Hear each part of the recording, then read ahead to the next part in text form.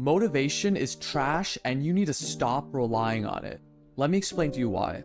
How many times have we sat down to do some important work filled with motivation, only to stop an hour, sometimes 30 minutes, sometimes even only 5 minutes after working?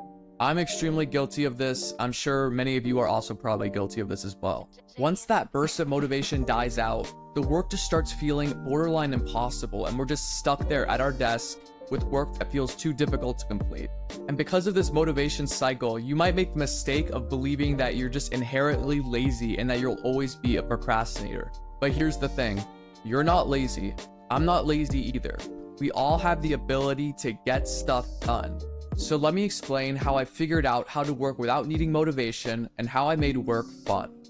And stick around, because at the end of this video, I'm going to be sharing with you a specific action step that you could implement in your life tomorrow. It seems that we only really need motivation for things that suck.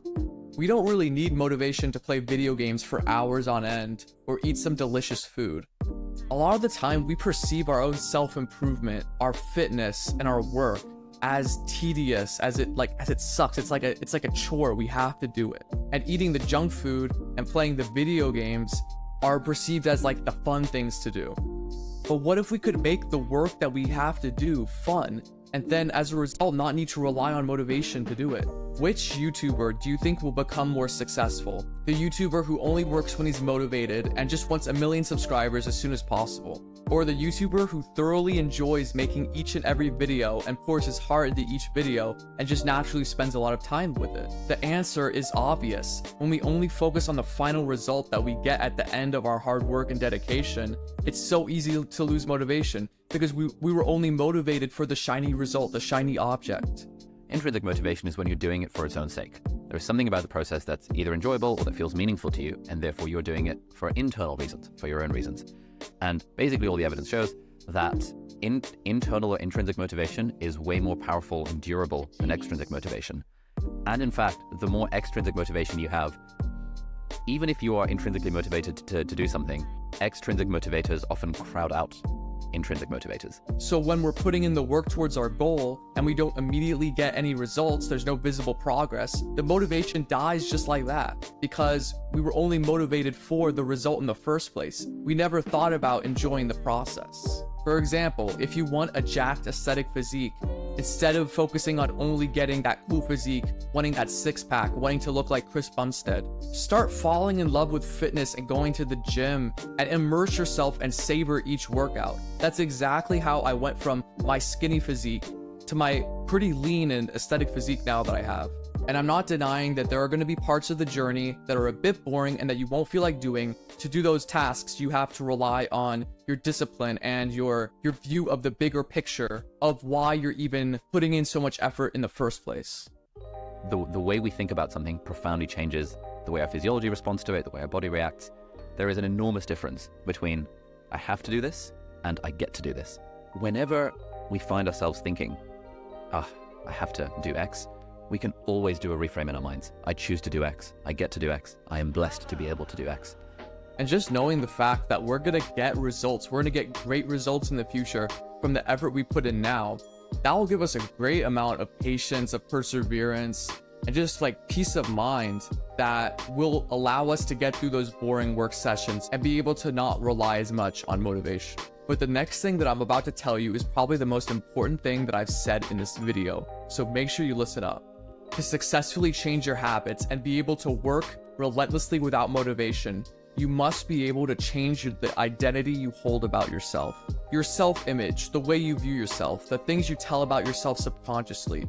These play a big factor because, as they say, how you do anything is how you do everything. If you consistently hold yourself to a lower standard, you wake up whenever you feel like it, you only go to the gym when you feel like going to the gym, you only work on your business, your schoolwork when it's convenient and when you're motivated to do it.